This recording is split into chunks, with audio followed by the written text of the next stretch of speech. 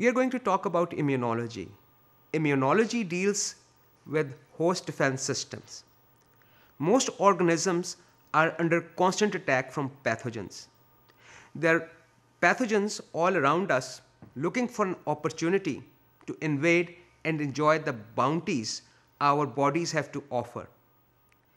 Over the course of evolution, both the warring parties have developed several strategies for the conquest and defense.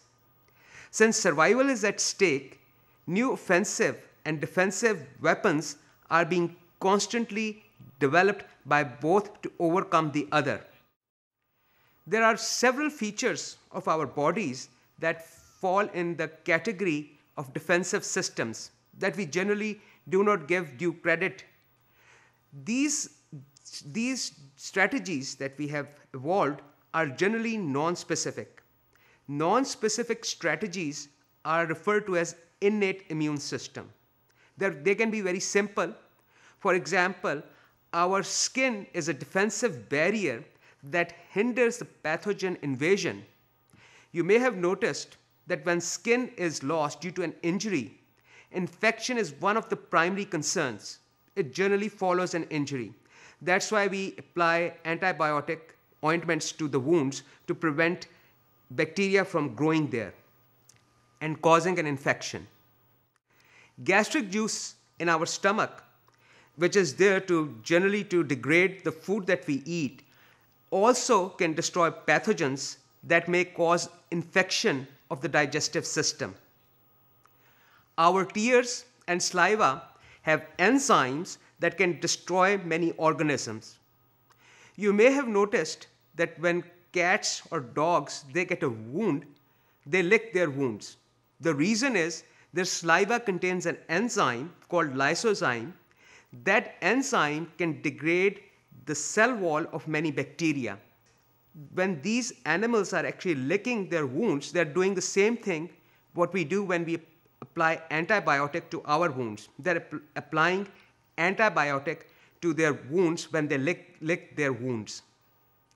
Sneezing also can remove the potential pathogens from our respiratory tract.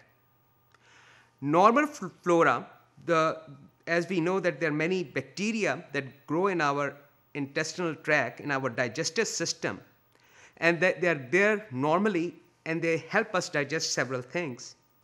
They can also restrict the growth of harmful pathogens.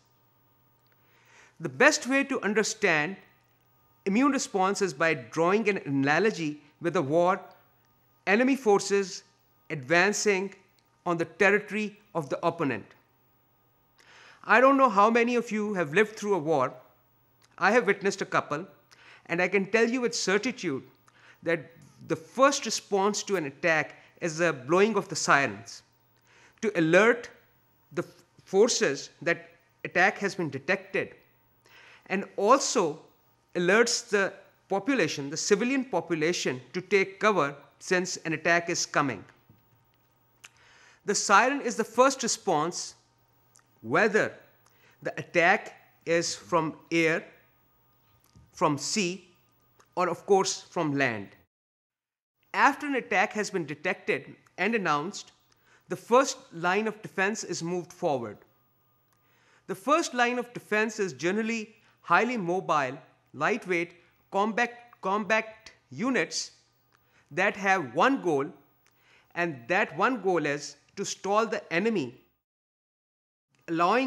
giving time to heavy armament to move in for the defensive purposes, and also giving time to the warring council to come up with a tactical strategy to neutralize the hostile forces.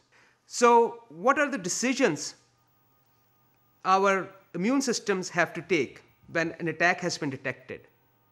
So, there are 4 features of our immune system that are very important in neutralizing the invading forces.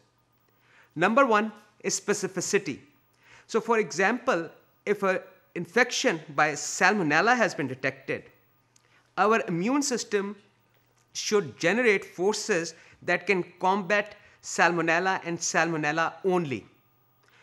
One of the things that our immune system generates, I'm sure you're aware of it, are antibodies. And it takes energy to generate antibodies. So if salmonella has been detected in our bodies, we will make antibodies against salmonella only. It will be wasteful to make antibodies against poliovirus, E. coli, other bacteria. So our immune system has specificity. It has diversity. That's the second thing. Doesn't matter what was the source of a pathogen, where did it come from? Our body has to have all type of armaments capability to develop them, should have them at hand. No matter what pathogen enters, it should be able to produce a response against it. So our bodies can produce millions of different types of antibodies against potential pathogens. Our immune system has also a memory. That's the third feature. So once if attack has been detected, a pathogen has been detected in our system, immune system remembers that our body was attacked by this pathogen. They have reserve forces specifically to combat that particular pathogen. So that is a beauty in our immune system, that it can remember and it keeps forces ready for that particular pathogen.